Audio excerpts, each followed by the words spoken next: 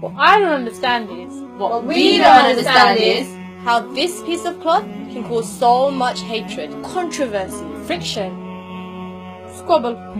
Everybody's talking about it. In fact, everybody wants to ban it. But why? Is it because they think that the Muslim woman is oppressed? But I can speak perfectly fine. They think we need to be liberated, be free. They want us to be like the Western women. The so-called symbol of femininity. What? High heels? Lipstick? Short skirts? This liberates you? Is it because you dress the same? Or because we look the same? The Muslim woman means so much more than just her physical appearance. We don't want to be defined by the way we dress. I want you to judge me by my intellect, not by how short my skirt is. Is it because you think we're forced to wear it? I don't wear it because my husband forced me to. I'm not even married. Or my father forced me to. I wear it solely because God tells us to, and we want to please Him. We are subservient to God and not to the trends of fashion or society. But hold on. You say we're forced, but yet you force us to take it off?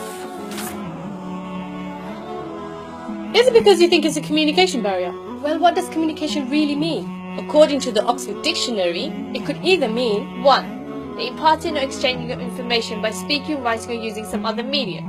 or 2. The means of sending or receiving information such as telephone lines or computers. So how exactly does the niqab prevent this? let's test it out. Testing, testing. We hear you loud and clear.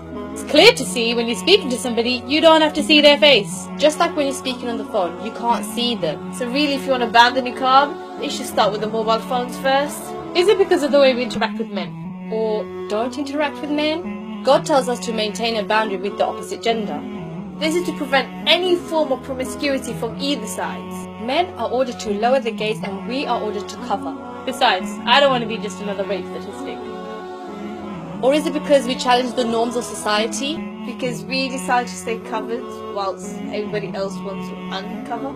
We live in a society where the biggest industry is pornography and still increasing. And the status of women is slowly decreasing. Western woman is seen as merely a sex object, exploited for her beauty for materialistic gain. like selling a car. Or even selling a chocolate bar.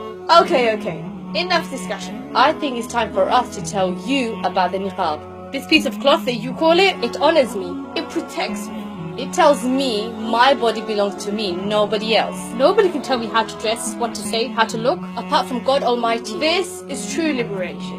Liberated from the dictates of fashion and society. This is true freedom, being free from the submissions of man's desires. This is true femininity because we preserve our beauty rather than being exploited for The it. symbol of oppression is not the Muslim woman, it is in fact the Western woman. Which is why we present to you Islam. We want to give you the solution for a society that is spiraling backwards. Islam is in fact a religion to take this society forwards.